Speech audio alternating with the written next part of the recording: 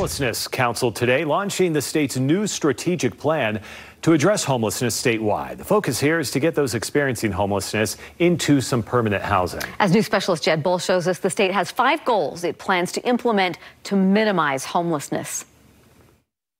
2 years ago, the state legislature charged the Utah Homelessness Council and the Utah Office of Homeless Services with creating a statewide strategic plan to minimize homelessness. It's a data-driven plan aimed at improving lives in permanent homes. What we have is maybe not something that everybody likes perfectly, but we have a balanced plan. They worked with Homebase, a consultant that did a comprehensive study of homelessness throughout Utah. Homebase interviewed community leaders, individuals experiencing homelessness, and other stakeholders. And it's an aggressive plan, and it's really going to take a lot of effort for us as a council and as an office and as providers to meet the goals of our strategic plan. The Homelessness Council approved the plan last month. One of the statements in the plan is that we want to have homelessness become rare, brief, and non-recurring.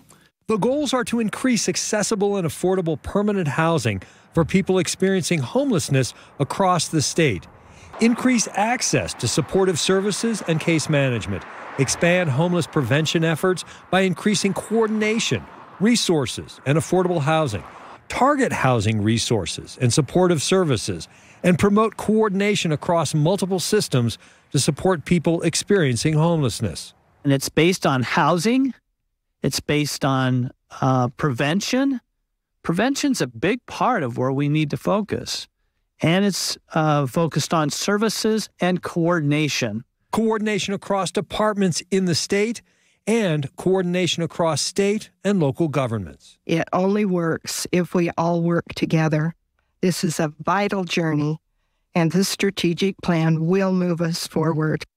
Niederhauser says that they have the legislative funding that they need this year, but they will need a dedicated funding stream to fully implement the plan in the years ahead. For KSL 5 News, I'm Jed Bull.